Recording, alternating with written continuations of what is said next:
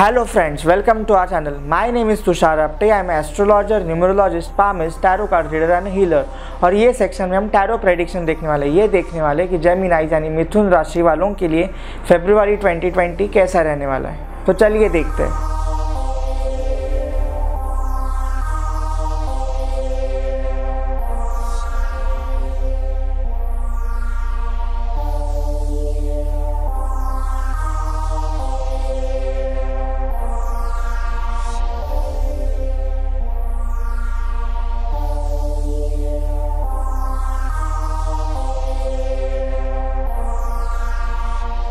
तो कार्ड्स ये बता रहे हैं जेमिनी यानी मिथुन राशि वालों के लिए ये फरवरी 2020 काफ़ी अच्छा रहने वाला है। मिथुन राशि वालों को ये ध्यान रखना चाहिए कि कंफर्ट जोन से बाहर निकलकर, यानी जो उनका रेगुलर जॉब है जो वो करते आ रहे हैं हमेशा से, उसके अलावा अगर वो कुछ करना चाहे तो ज़रूर कर सकते हैं ये महीने में। तो ये महीना काफ़ी अच्छा रहने वाला है। कन्फ्यूजन्स कुछ रहेगा डिसीजंस को लेके, जो आपने डिसीजंस पहले लिए, अगर आपको कोई रिग्रेट है डिसीजंस को लेके तो आप चेंज ज़रूर कर सकते हैं ताकि आप कन्फ्यूजन से बाहर आ जाए। हर इंसान अच्छे समय के लिए रुका हुआ रहता है, तो ये मंथ काफ़ी अच्छा रहने वाला है, हैपनिंग रहने वाला है।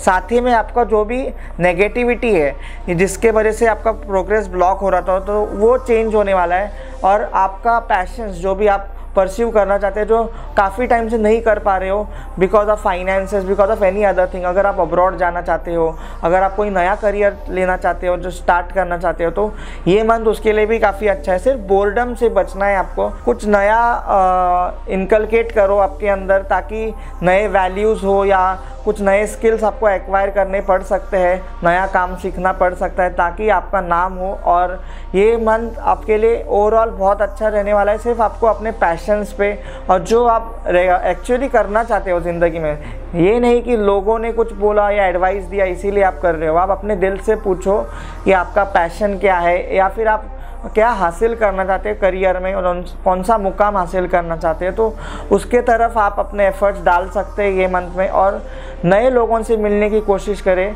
Rather than meeting all the people who you already know. सो कोई नए फ्रेंड्स बन सकते हैं ये मंथ में। तो अगर आप कंफर्ट जोन से बाहर आ जाओ और कोई नए चैलेंजेस आप अगर फेस करने के लिए तैयार हो, कोई नई चीज़ें सीखने के लिए तैयार हो, तो ये मंथ आपके लिए अच्छा रहने वाला है। और फाइनेंसेस के लिए भी ओवरऑल अच्छा रहेगा। कुछ हेल्प चाहिए आपको फाइनेंशियली, लोन लेना हो तो उसके लिए भी अच्छा है। और कॉरपोरेट प्रोफेशनल्स और कोई भी दूसरे क्रिएटिव फील्ड में भी हो, जेमिनी के लिए ओवरऑल काफ़ी अच्छा रहने वाला है और प्रोग्रेस होने वाला है। और नई चीज़ों को सीखना होगा आपको, नई टैलेंट को एक्वायर करना होगा और उसके लिए आपको थोड़ा हार्डवर्क करना ज़रूर है। तो इसके लिए आपको हार्डवर्क के लिए तैयार रहना है और हार नहीं माननी, अपने जो भी वीकनेसेस है उसको ओवरकम करना है ये मंथ में। तो ये था जेमिनी के लिए फरवरी 2020 का टैरो प्रेडिक्शन। तो हमसे जुड़े रहने के लिए हमारे चैनल को सब्सक्राइब करें और वीडियोस को लाइक और शेयर करना ना भूलें। Thank you.